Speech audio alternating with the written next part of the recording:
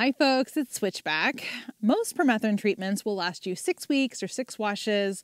So when someone reached out to me about one that is supposed to last for 6 months or 24 washes, I was like, is this for real? And I've got to try this for myself. Brian Anderson, who identifies as the Tick Terminator, reached out to me after he saw one of my permethrin videos. He has a strong interest in permethrin after a friend of his battled hard with Lyme disease, and he wanted to really focus on prevention, which of course is the better approach with any disease, but that's a whole other topic. He has made it his mission to do a lot of education about tick-borne illness prevention. Ticks are actually one of the most dangerous predators out in the wilderness, and they can transmit several different life-altering or even fatal diseases if they are latched on for at least 24 hours. So again, Brian reached out to me about this permethrin treatment that's supposed to last for 6 months or 24 washes, and I was definitely curious, a bit skeptical,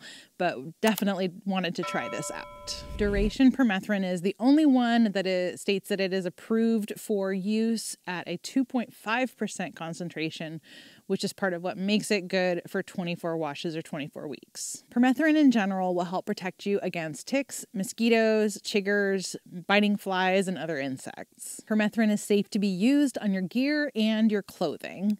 Do not get it all over your skin, however, and when you're doing the treatments, I recommend using gloves, wearing eye protection, and wearing a mask so that you're not breathing it in.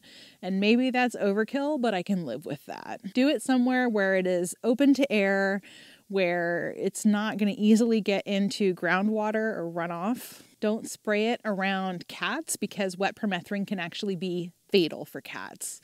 Make sure that you wash your hands after you treat your gear and your clothing, even if you wore gloves. Inside the package is an 8-ounce bottle of the Duration Permethrin, a 32-ounce spray bottle, a measuring cup, and some instructions. You can choose the desired concentration based on the instructions. Pour the desired amount of permethrin into the bottle, then fill the bottle the rest of the way with water.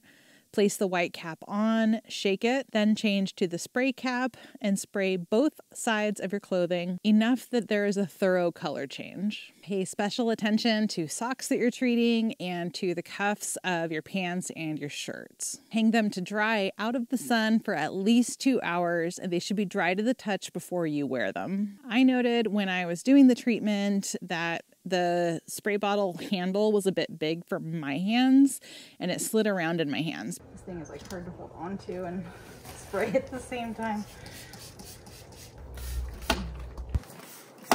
But any 32-ounce spray bottle will work.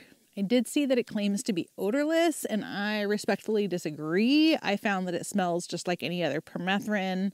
And maybe it's because I used it at the highest concentration, and I also have not washed the clothing that I treated because you don't necessarily need to wash it before you wear it. Either way, and again, maybe I'm sensitive to smells. I know I'm kind of sensitive to smells, but in any case, I could still smell it. And again, this has been the case for me with any permethrin treatment. And in my experience, that smell tends to fade fairly quickly.